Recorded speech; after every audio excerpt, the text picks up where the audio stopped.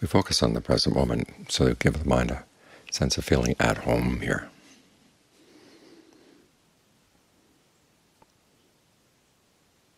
This is the place where you belong. Now, for most of us, we don't live right here. We live in the past and live in the future and come running through the present moment every moment like a little kid who doesn't spend much time at home. Once something from home comes running in, then goes running out again. But right here is where a lot of issues are going to happen. And as life goes on, this awareness right here with the body is going to become a bigger and bigger issue. As the body begins to break down, illness comes, pain comes. So you find yourself less and less able to do things you used to be able to do before. The mind gets more and more roped into being here, much against its will. Now, if you learn how to settle in here well in advance,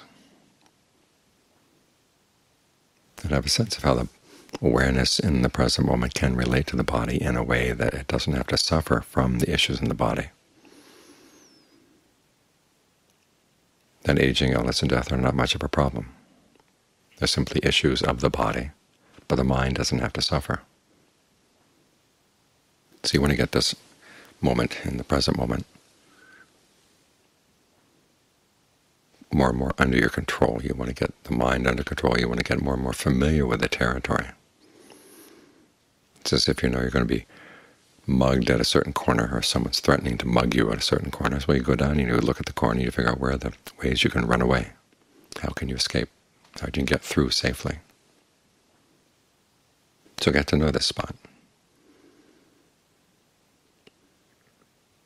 Get to know how thoughts arise in the present moment, how they take shape, how they get nourished by your attention, and how you can starve some thoughts if you find that they're unhealthy or unhelpful. There are lots of things to learn here.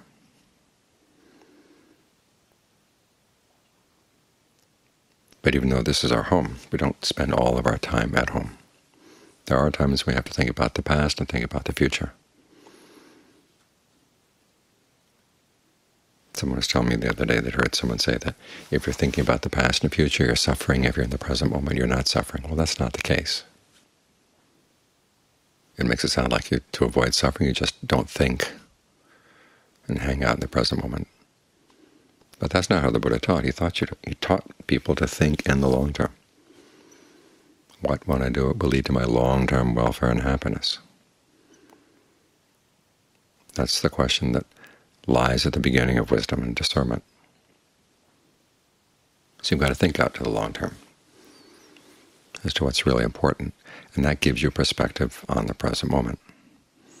In fact, when the Buddha talks about the importance of being right in the present moment, and it's interesting that he doesn't talk about it that much, but when he does, it's all because you realize there are things that have to be done before you die if you want to die well. In other words, die with skill. And you don't know how much time you've got. You can spend a lot of time planning for your old age, and then it turns out, well, you don't live to old age. Something happens before then. So you want to be ready to go at any time. It's like knowing that there's a fire off in the distance and you might be called on to evacuate at any moment, so you have all your valuables packed, but you can't take all your valuables. You figure out there are certain things that are important, and you keep them ready at hand so that when the time comes to go, you pick up the bag and you're gone. You've got all the important things with you. So when you think about the long term, how does that reflect back on the present moment? What's important? Well, the shape of your mind is important. Anything that comes up in the mind that could pull you away.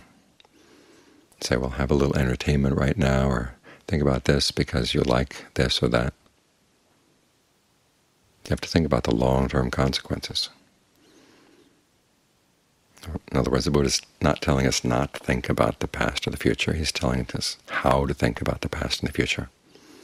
In terms of the past, I want you to remember the good Dharma lessons you've learned from the past. And that includes not only what you've heard or read in terms of the Dharma, but what you've learned from your own actions. What kind of actions lead to harm? What kinds of actions don't lead to harm?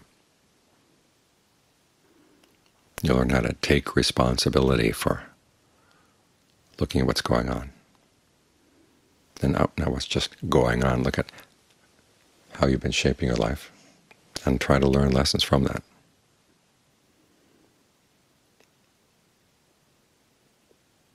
And then you think about the future. The future doesn't end with death, it goes beyond.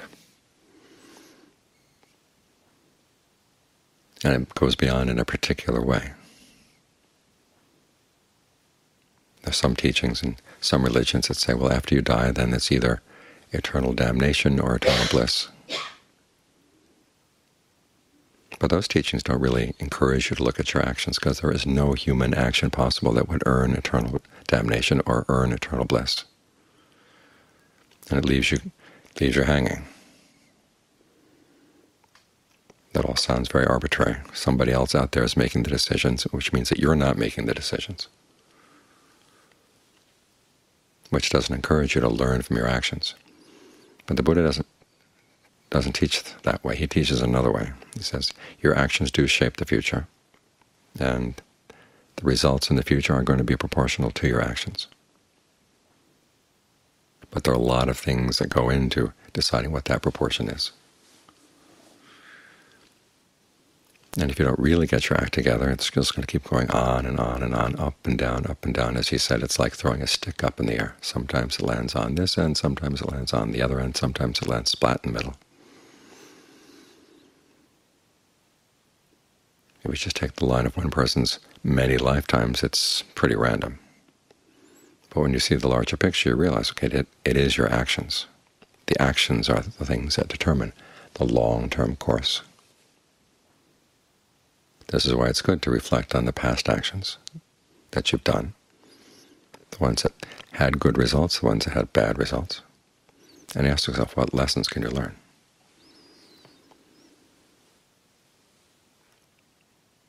So it's not just being in the present moment or hanging out in the present moment that counts as practice. Learning how to think properly about the past and think properly about the future, those are important aspects of the practice too. They put the present moment into perspective. Because if you don't get the right perspective on the present moment, there can be a lot of suffering, even just trying to be right here in the present moment. If you haven't learned how to master the present moment, there's a lot of suffering here. There's the suffering of the aggregates, there's the suffering of the clinging and craving. These are things that we have to sort out.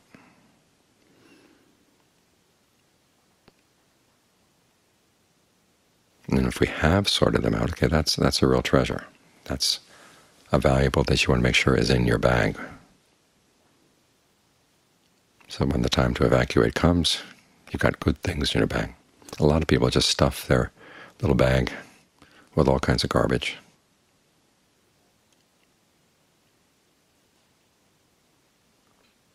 And blame all their suffering on the fact that the fire is going to come. Well, the fire comes. The fires of aging, illness, and death are burning on us all the time. That's not something we can change. What we can change is what we take with us, what we salvage from this burning house. So even though we have a home here in the present moment, it is a burning house. And for the time being, as we work on concentration, we try to find a room where we can stay, where it's cool, where things are fireproof, or relatively fireproof. So we can figure out what's going on in the rest of the house. But there will come a time when you can't even stay in this room anymore. So where do you go? This is one of the reasons why when we work on concentration practice, we try to get a sense of just awareness in and of itself. You're with the breath. And for a lot of the concentration is just learning how to stay with the breath and get to the point where the mind and the breath, or your awareness and the breath, seem to be one. Wherever there's awareness, there's breath. Wherever there's breath, there's awareness. But you don't want to stay at that stage. You want to move on to the next stage, which is learning to see that as these things sit together for a while, they begin to separate naturally. It's easiest to see when you get the mind still to the point where the breath actually is still as well. And the sense of the body begins to dissolve, and then you've got awareness just on its own.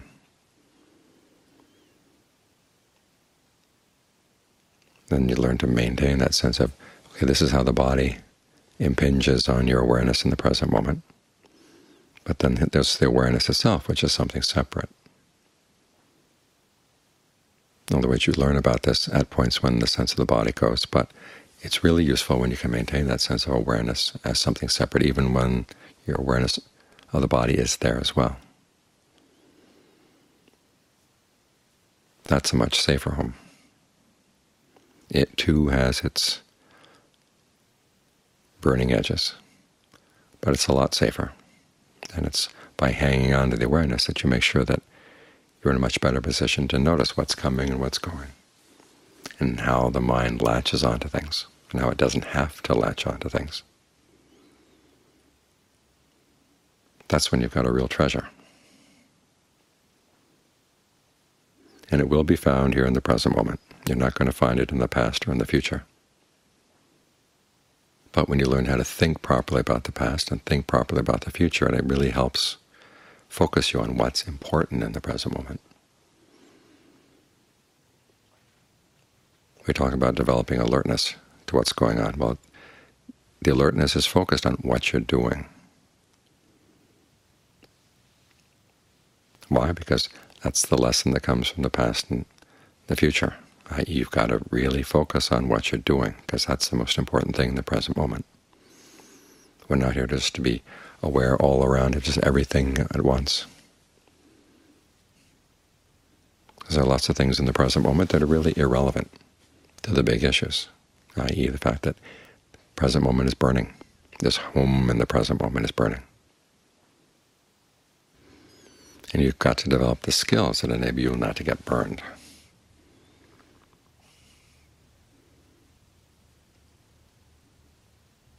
So think of the practice as an all-around practice. We're not just practicing in the present moment, we're also learning how to engage the past and engage the future.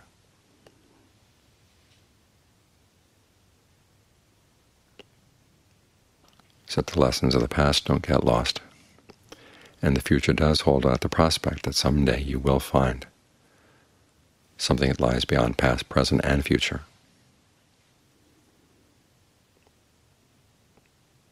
That's the place that's really safe. The Buddha doesn't talk about it as being a home, because a home is an area where you have to have shelter from something. But when you're there, there's no need for shelter.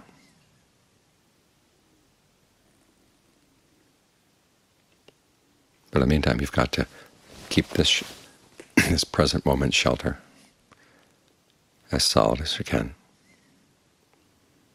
because this is where the work needs to be done.